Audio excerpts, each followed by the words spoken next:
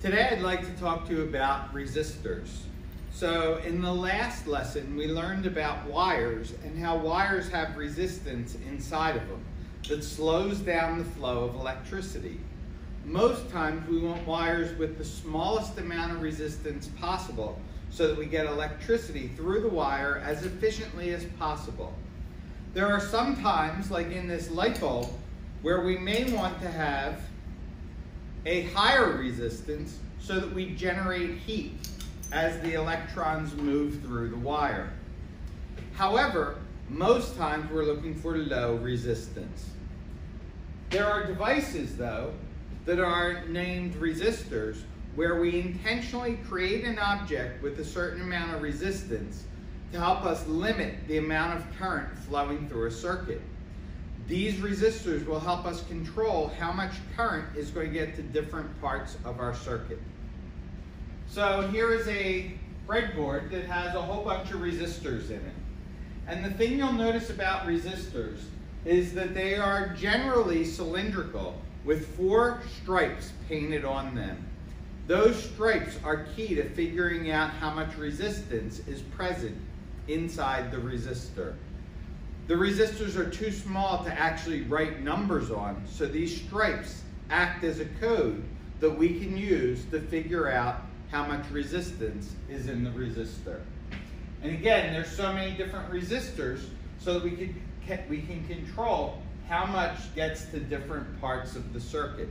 Some areas might need more, some areas might need less current. So the resistors will help us control that. So here's the color code. You can write this down on one of your reference sheets. The colors run from black to white, and they go like this. Black, brown, then the rainbow, Roy, G, B, V, and then gray, white. So it's black, brown, red, orange, yellow, green, blue, violet, gray, and white. And each color represents a different digit. So we start on this end with 0, and we end on this end with 9. All right, so they're going to go 1, 2, 3, 4, 5, 6, 7, 8, and 9. Now, I said there were 10 different colors, and that is true for the first 3 stripes on your resistor. The 4th stripe will either be gold or silver. And you're going to say, how can I tell them from yellow and white? Well, the 4th band will never have yellow or white. It'll be gold or it will be silver. Gold represents a resistor that is correct to within 5% error of what is written with those colors. Silver is a little less precise. A resistor with silver as its 4th stripe could be off by up to 10%. So let's put it in practice and see how it works. Okay, so the first resistor I'd like you to draw is red and green and orange and gold. Okay, so red is 2 and green is 5. This is easy for me to remember because I see red and green and I think Christmas. 25, the 25th.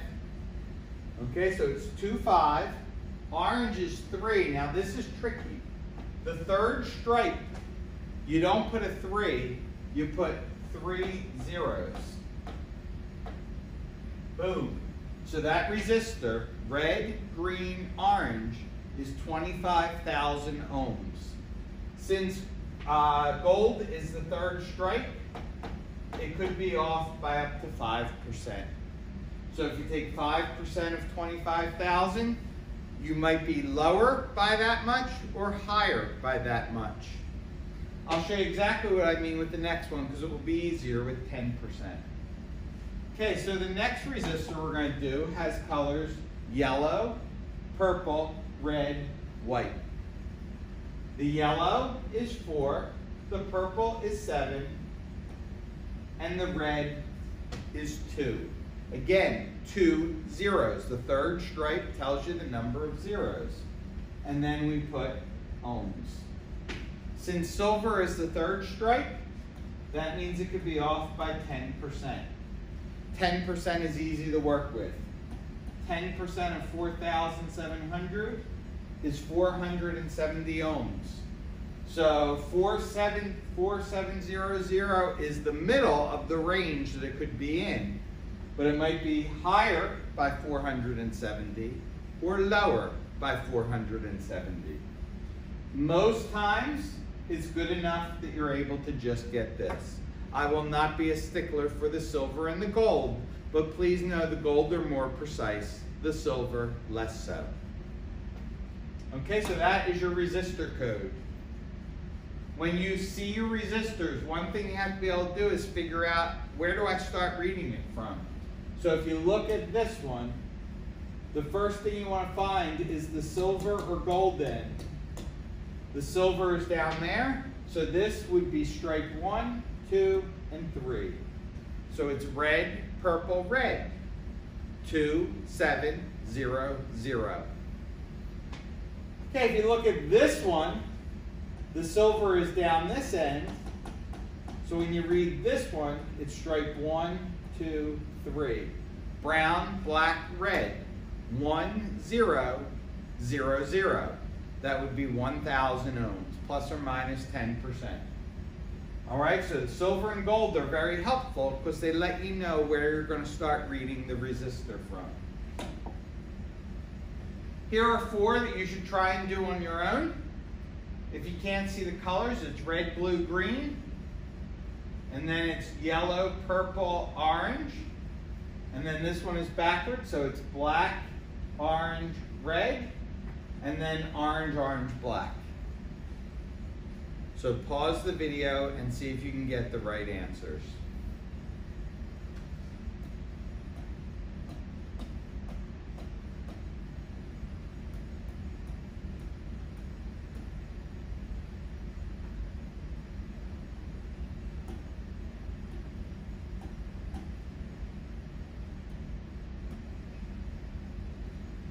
Okay, so you should have gotten for the first one, 2.6 million. Red, blue, 2, 6. Green, 5 zeros. For this one, 4, 7, and 3 zeros. For this one, you start with the brown, so it's 1, 3, and 2 zeros. And here with black, be careful, it's 3, 3, and then no zeros, so it's just 33. For bigger resistors, sometimes people will write them like kiloohms. 47 kiloohms. And this one, 2.6 mega ohms. You don't have to put the metric prefix, but it sure does make things easier. Here's some where I'd like you to try going the other way. So I start by telling you the resistance, and I'd like you to figure out what the 3 bands would be. So again, pause it, and then see how you make out. Okay, why do we use resistors? Well, I told you we use them to limit the amount of current getting to a certain object, so let me show you what I mean. Here is the back of a speaker. And you'll notice that the back of the speaker tells you that it's got 8 ohms inside the speaker itself.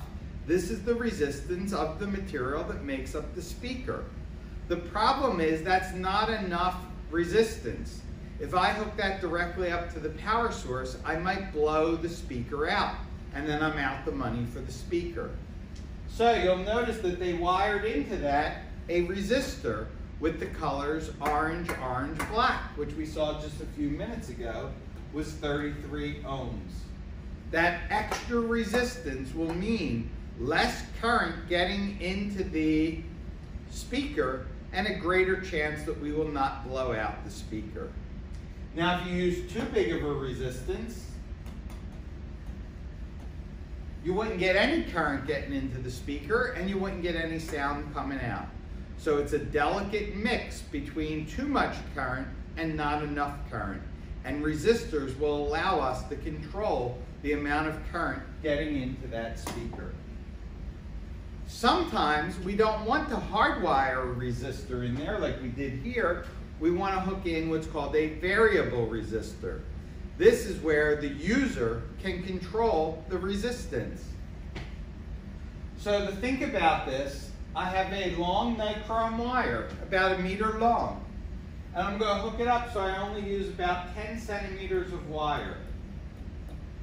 And then I'm going to hook it up so I use much more wire, about 80 centimeters of wire. And what you'll notice is when I used a little bit of wire, I had a bright light. And when I used a lot of wire, I had a less bright light. So the point of a variable resistor is to give the user control over resistance by changing the length of wire used. And that will allow us to control how much electricity our object gets. We can make a light bright if we want it, or we can make the light dim if we want it. So these are the dimmer switches in your house. You slide them up and down. There's a little wire in there, and you're using more or less of the wire, which will make the light brighter or dimmer. We have them on things like amplifiers, where we can make it louder or softer. It's a volume control. It's a variable resistor. Here's a bunch of variable resistors you can just take a look at. Some of them I have here live for you to see. This one is from an old race game that I used to have with real cars that would go on a track. You'd pull the trigger back and the cars would go faster or slower depending on how far you pulled it.